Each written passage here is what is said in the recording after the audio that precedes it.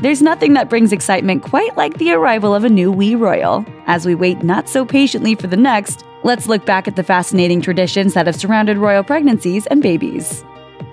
Boy or bust? Historically, female heirs could only take the throne as an absolute last resort, so royals used to go all out in their efforts to ensure that a pregnant queen produced a boy. Tracy Borman, Joint Chief Curator for Historic Royal Palaces, told the Daily Telegraph that a series of rules put in place in the 15th century laid out some of those extreme measures. Not only could royal mothers-to-be only be served by women, no natural light was allowed. That meant all the windows were shuttered and even keyholes were blocked up. Fires also had to be lit year-round because apparently baby boys like it warm. These rules persisted for centuries because people believed that a baby's gender wasn't set until birth, and that external factors could influence whether the queen produced a boy or a girl.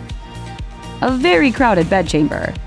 How's this for awkward? In order to prevent allegations of foul play, like replacing a stillborn child with a live one, royal births used to have huge audiences. According to historian and author Carolyn Harris, this tradition began during the reign of James II and his wife, Mary Modena. All of their children had not lived past their infancy until their son, James Edward Francis Stuart, was born in 1688. Throughout Mary's pregnancy, the king was incredibly confident the baby would be a healthy boy, which prompted rumors that a baby would be smuggled into the delivery room in the event a healthy boy wasn't the outcome. To put those rumors to rest, the king allowed more than 40 courtiers into Mary's bedchamber to witness while she gave birth. What are all those men doing there? Apparently that is the custom. A more modern VIP list.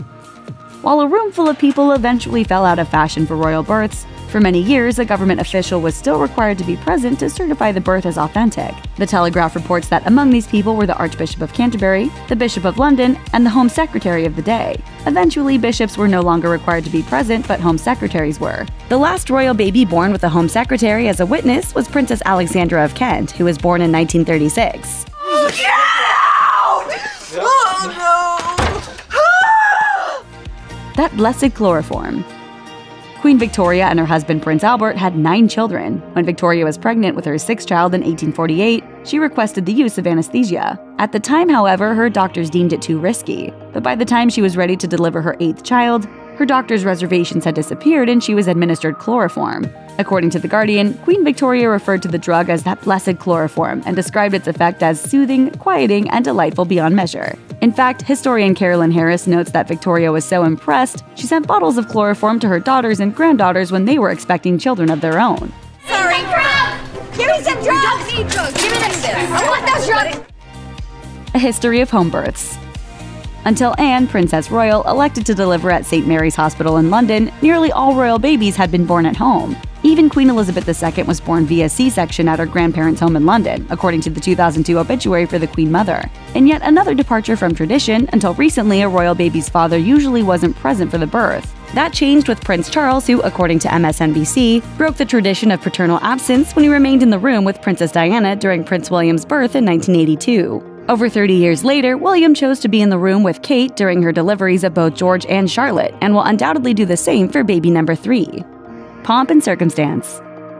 The official announcement of a royal baby's birth is infused with centuries of tradition. Not only is the queen to be informed of the birth before the general public, there's a lot of pomp and circumstance associated with the announcement. When Prince George was born in 2013, Buckingham Palace announced the birth by placing a framed proclamation on a gold-trimmed wooden easel just inside the palace gates. The tradition, which dates back to the 18th century, was carried out again after Princess Charlotte's birth. According to The Telegraph, however, when Kate and William's next prince or princess is born, Kensington Palace's announcement will be emailed to the press and go live on social media before the easel is placed outside Buckingham Palace. And you thought your cousin's birth announcement on Facebook was a big deal. A little wiggle room.